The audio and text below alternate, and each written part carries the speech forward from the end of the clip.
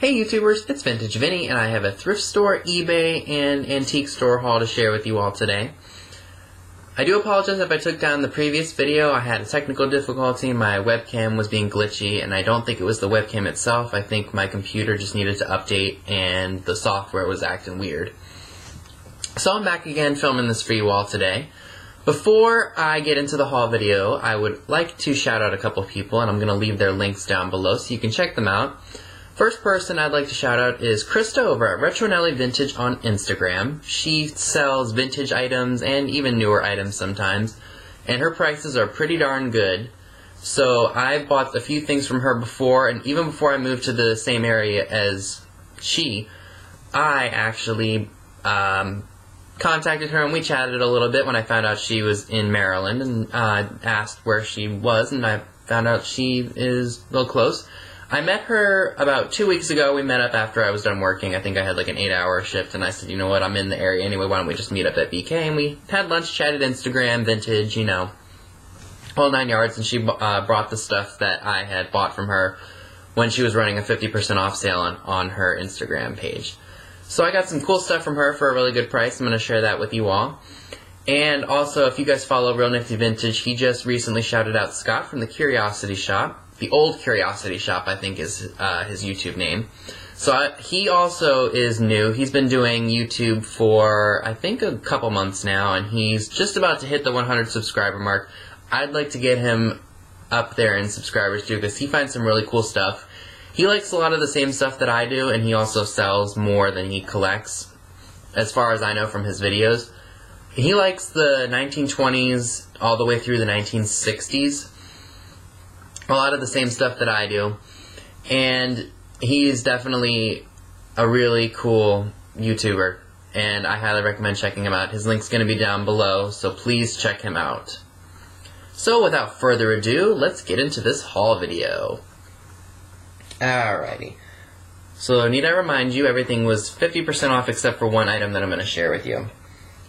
The first thing that I want to share with you is a set of Boontonware melamine plates. These were originally $3.50, and I got them for $1.75 from Retro Nelly. Next item was originally $6, and I paid $3. I think it's a jewelry box. Don't know what I'm going to do with it yet, but I really like the color, and I really like the starburst pattern that's in here too. Alright, next piece is something that I'd actually been wanting for quite a while, and I had yet to find it, and Nelly offered it up. This is a, I would guess maybe a 50s, 60s poinsettia, pine cone, and pine tablecloth. Paid $6 for it, and I'm really excited about it because at one of the thrift stores in my old area, they would have this on their Christmas tables, like with all their Christmas decor and all their knickknacks, tchotchkes, you name it, and I really liked it. So when I saw that Krista was offering it, I decided to snatch it up for $6, so I couldn't beat that.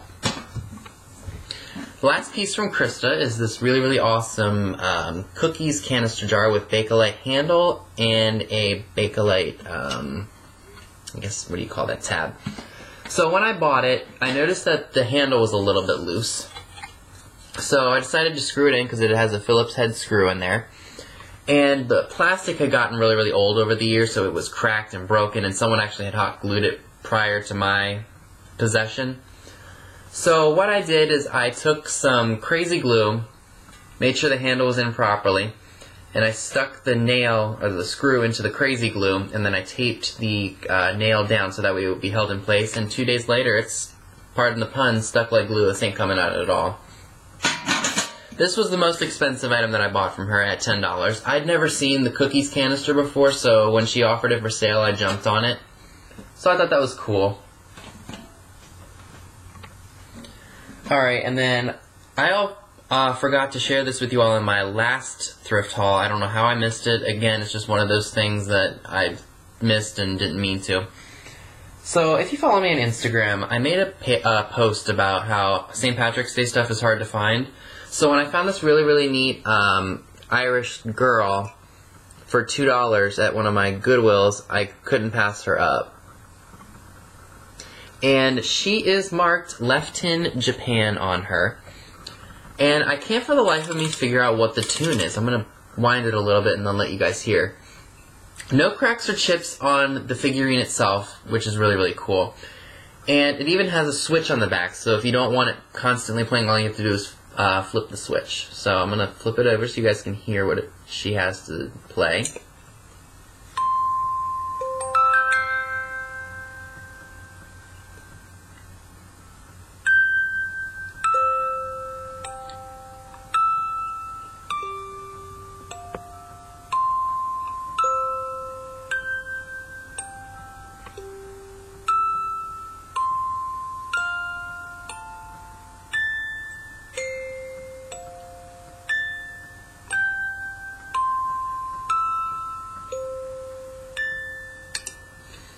Alright, if you know what that tune is, please let me know in the comments below.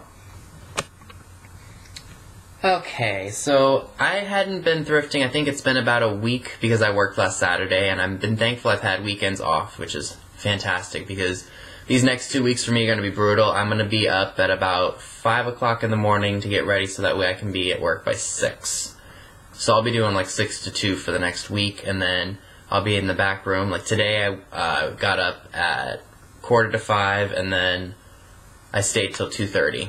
Mainly because my one of my coworkers had a little bit of a medical emergency, I guess, and I'll just leave it at that. And so, you know, I told my manager I would take her hours just so there wasn't any filling that needed to be done, and I was going to be there anyway, so, and I can always use so, yeah, that's that story. Alrighty, so let's see, what do I have left over from... Alright, so one of the Salvation Armies that are actually the only Salvation Army in town, 1 week I didn't find hardly anything, but the one thing I did find was actually behind the cash register, and it's this squeaker toy bunny. This was a bit more pricey. I mean, it was still relatively inexpensive, but a little bit up there in price. I paid $2.50 for it. Here's what it says on the bottom. It says, Easter Unlimited for the Broadway Toy Company, made in Korea. I would date this to maybe the 60s or possibly even the 70s. It does still squeak, barely. So I decided to pick that up. I thought that was really cool. And then the next week that I went there, you guys know I'm not really into dolls, but if they're interesting or if they're dressed to be from a certain era, I definitely will snatch them if they're in good condition. I picked up this doll, and I also featured her on Instagram. Vinny Mac 1995 is my Instagram. If you aren't following me there already, I'll link that down below as well. I wish she would focus too. She can be a little creepy, especially with her eyes, but I really, really like the way she was dressed. She kind of reminds me of either a bridesmaid or just somebody who was dressed casually in a 50s fashion. Like the way with her hair, this little, oh god, you guys are going to have to tell me what this is because I'm not exactly sure. And just her dress is very, very retro, and I really, really like that about her. Again, another somewhat pricier piece from the Salvation Army. I paid $5 for her. These composition dolls are not worth very much at all. They make thousands and thousands of these things, but if you like the way that they're dressed and they speak to you and you like the way they look, don't be afraid to pick them up for cheap, even though this one was a little bit more, but it's okay. I liked it enough to buy it for the $5. And plus, for Salvation Army, it's going to a good cause anyway. Alright, and the next week, or the next time I went thrifting, I didn't find very much. I did take prices off of stuff because I thought, you know, the first video that I did was going to be a breeze. You know, just upload it to the channel, and then I found out that there was a glitch. So I do remember what I paid. So this was $1. This is a USA, I think it's Bauer, according to what Liz Retro said. It's a watering can planter. It is imperfect. It does have a chip, as you can see right there. However, I thought it would be really, really cool to have as maybe even putting like a spider plant in here, or maybe just displaying it in an old garden piece. I like it, and it was only $1. It was dirty when I found it, but I cleaned it up real well, and I really, really like that sky blue. From that same thrift store, not even sure if this is old or not, but I found this polka dot, it's either an ashtray or like a change tray. It was only 50 cents. I decided to pick it up because I really, really liked the colors. No chips on the edges, which is pretty surprising to me. I can't wait to use it. From one of the other Goodwills that I go to, I've been picking up old films, and I shouldn't be because I have a whole box that's sitting like literally right across from here by my window. So I picked up the 1960 Disney movie Babes in Toyland, starring Tommy Sands and Annette Funicello, who, if you don't know, was the last Mouseketeer for the Mickey Mouse Club in 1955, handpicked by Walt Disney himself. She had a really, really great career, and unfortunately she lost her battle with MS. I think it was in, oh goodness, was it 2013, 2014? She was in her early 70s when she passed. But yeah, she left behind a really great legacy, I think. Alright, I guess I'll show you the one thing from eBay too, because that came before I got all this other stuff. So, as you all know, I do like my pinup, and I did censor this because obviously I don't want this video getting taken down or somebody flagging it as inappropriate. So, this is a really, really cool 1954 calendar for the Winnebago Auto Wrecking and Parts Company in Rockford, Illinois.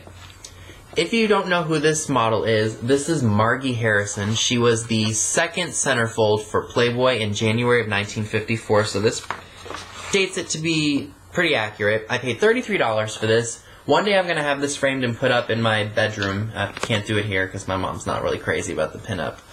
So, technically Marilyn was the first centerfold Sweetheart of the Month for Playboy in December of '53, but she was a very well-known person, actress, sex symbol, you know, just a socialite, wealthy socialite, I guess you could call her. So Margie was born in 1931, and I think she posed for this picture in 53 or 54 maybe, so she was 22, 23. So she was a late bloomer. So she was born, I think, in December of 31, and she passed in 2005, I think, at the age of 73. So this is just a really, really cool piece of pop culture history. Again, it is a little risque, but you know what? I love it nonetheless.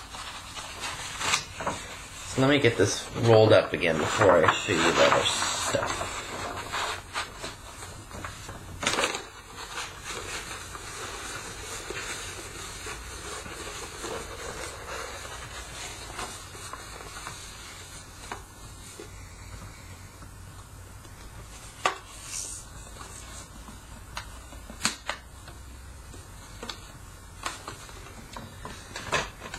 Alright, I guess we can get into the antique store stuff. So I have my receipt here because I did take tags off of everything, so I'm going to tell you guys, because most of the stuff that I got was on sale.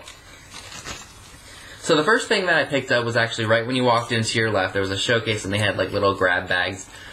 I did not pay $6. I got this half off. There were 6 items in here. One of the items was not vintage, so I took it out and it's just going to go right to donation. So I paid essentially 50 cents a piece, and the reason that I picked this bag up is for this poodle. I'm not exactly sure of the era, but it does have a stamp on the back.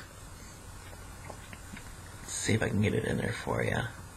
It's handwork. I think it's pronounced Künstlerschutz in West Germany. So this is probably 50s, late 50s, mid 50s, not exactly sure, somewhere in that era.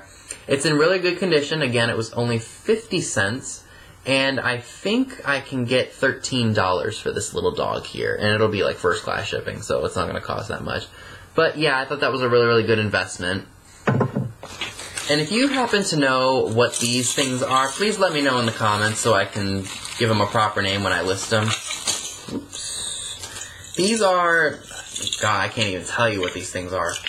They have animals in them, and then there's like something rattling in there. There's 4 of them. Let me show you the other one. This one's... So I think we have a reindeer, a wolf, a donkey, and a polar bear, I think? I have no idea what the heck these things are. If you do know, let me know.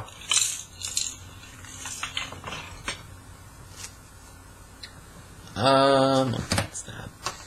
Alright, this was something I'd never ever seen before, so when I saw it for $4.95, I decided to pick it up. This is made by the Spartus Corporation in 1967. That was when it was manufactured. It's a clock, but it also has a lamp built into it.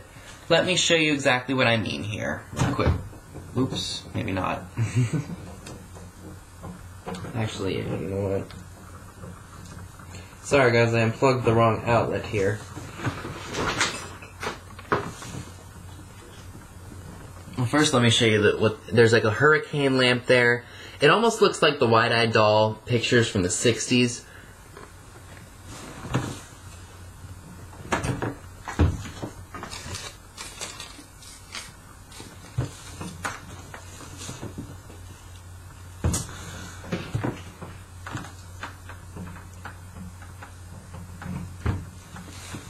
And it does work, which is awesome. The switch is on the bottom to turn the lamp on. So as you can see, it works perfectly. I haven't seen any of these on eBay, or none that are exactly like this. I'm thinking maybe I'm going to ask $39.99 or maybe $35 to $40 in best offer, just to see what happens. I know somebody will really like this. I might describe it as shabby chic because of the pink. So that might gain some interest, or at least I hope it will. So that was a really, really good pickup, I think. This place is more of like a co-op-y flea market antique store kind of a place. You kind of have to wait a few months for stuff to change or for people to bring in newer items, but I think I'm going to hit it up again because sometimes I go in there and I only browse each aisle one time, so I have to go back again to see if there's anything I missed.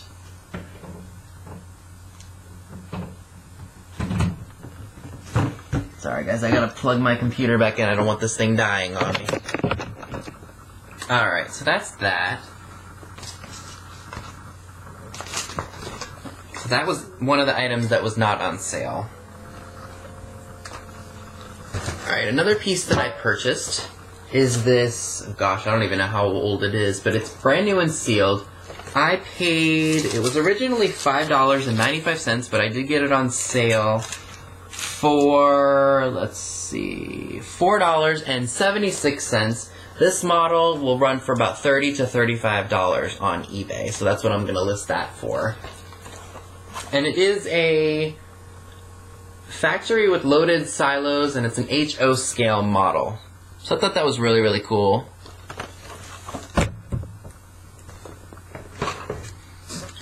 For, let's see, this was also on sale, this really, really cool high C can.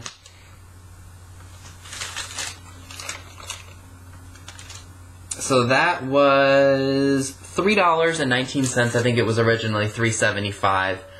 These, I'm sure, are very, very common, but I really, really liked it. And I've got stuff that I'm going to sell that's going to pay this thing right off. I really, really like the graphics. I would date it to maybe the probably 1960s. I just thought the graphics were super cool. They don't make it like this anymore. And it has rust on the top, and then there's can opener marks. So I thought that was really, really cool. Alright, let me see what it was here. Sorry, guys. Alright, so this was $4.50. This is a 20s or 30s Art Deco. It's not a light fixture, or I guess it could be considered a light fixture because if it hangs up on the wall. I really, really liked the way it looked. And it's cast aluminum, so it's not very heavy and it's not very light. It's light, but it's not very heavy. So I think I might charge $40, $50 or best offer and see what it does from there, because this is very, very cool, and people who are looking to restore older homes like this kind of stuff. Or if you just want to use this for a decoration on the wall, or even put like maybe one of those candles through it. That would be a really cool piece, I think.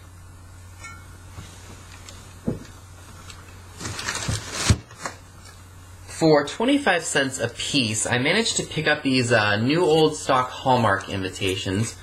I would date them to the 1960s, 1970s. This one's definitely like late 60s, early 70s. These two are Christmassy. Open house, they have that snowman on them, which I have a pin, like a Hallmark jewelry pin thingy in this with that guy right there. So I got 2 of those. I'm going to keep one just for the Christmassy sake of it, and then I'm going to sell the other one.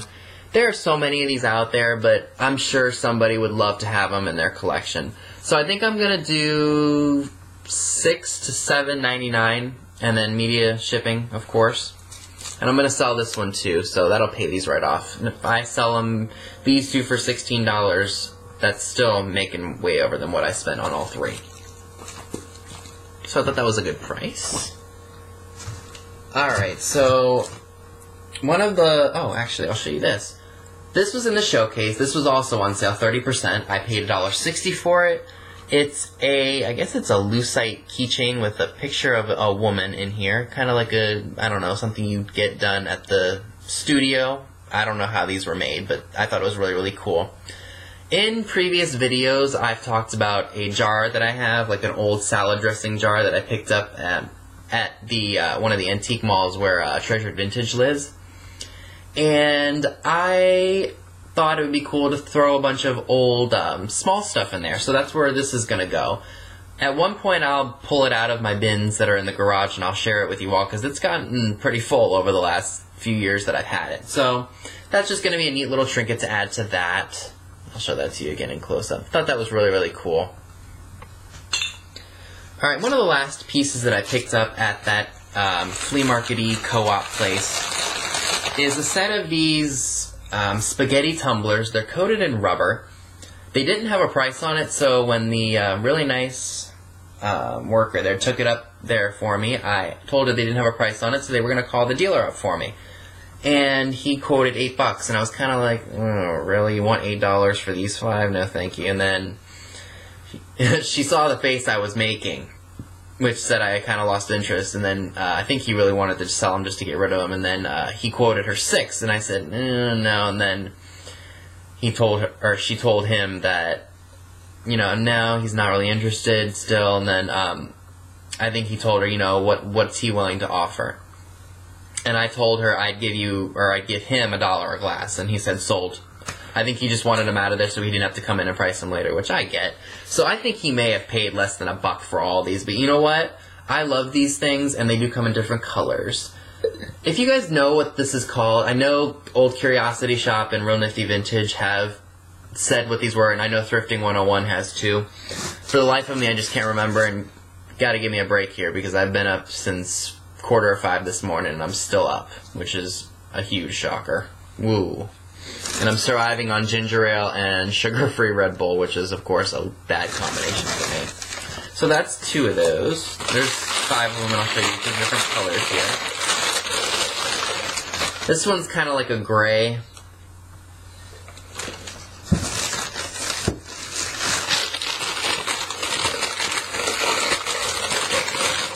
I like this one, even though some of the rubber's coming off here. This one's like a green color. And I actually, a few years ago, found this picture at a weigh and pay place. A weigh and pay place. So that kind of will go with these. I'm thinking, like, I have this really weird vision of having a really old, like, mid-century china cabinet and just putting all of my cool vintage glassware and dishware sets in there just to display it off. I think that would be really, really cool. So I think that's everything that I got at that co-op place. So a total spent of $49. I did get some other stuff that's not vintage, and that's going to be sent off to Amazon, so I'm going to be making well over what I spent. And I only got a few pieces at the flea market that we went to. So let me show you that. First piece is this wind-up chick. It's plastic and feathered. He was $2. You wind him up, and he doesn't really bop up and down like he should. Oh, well, he kind of did there for a little bit. So yeah, $2 for that. I didn't think that was too much to ask. And he is stamped Japan on the bottom. I wonder if it'll get it. Yep, it says made in Japan. Oh snap, where'd that stuff go? Oh. Alright, this is the most, actually this was the second most expensive item that I bought. This was $4 on sale, 20%. It is a vinyl rubbery stocking, Never seen it before, so I decided to snatch it. It is stamped Japan on the bottom, so I was really, really happy to get that. And then, very vintage Christmas stuff was really, really cheap. A lot of it I was kind of like, it's too 70s for me, or it had a Japan sticker on it, but I'm trying to be more picky about the Christmas stuff that I pick up, because I don't want to just buy something just because it's vintage anymore. So I picked up this guy here. He was on sale again, 20%. He was $1.60. He is missing his boots here, but I think I can find those on eBay. Maybe I'll buy a pair of Ken boots and just throw them on him. I really, really liked him, and he's pretty clean and in good shape for his age. So I think that's everything that I wanted to share. Oh, no, one more thing. So these were $1 a piece, and again, Old Curiosity Shop just found a picture that matches these. I used to call this stuff crinkle glass. I'll pull both of them out for you so you can see them.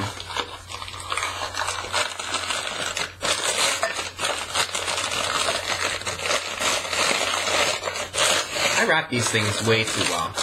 So these are in the frosted blue pattern. Again, they were $1 a piece. They were in some guy's shed he just had open, and it was kind of a pay-as-you-go, like you just insert money into a wooden box, which I think is a little sketchy nowadays, because you never know who could come in and just take a bunch of stuff. It was mostly junk in there anyway, but you know what? What can you do? I found something good in there.